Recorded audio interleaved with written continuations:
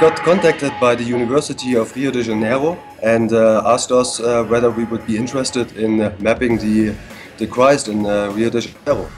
There's not a highly accurate 3D model of the statue that exists. So we took the images from each day, put them into our software. It runs quite automatically. We got a model of parts of the statue. What humans do is basically happening in our software, where we combine images from different viewpoints to compute a three-dimensional model, making sure that we don't have any holes.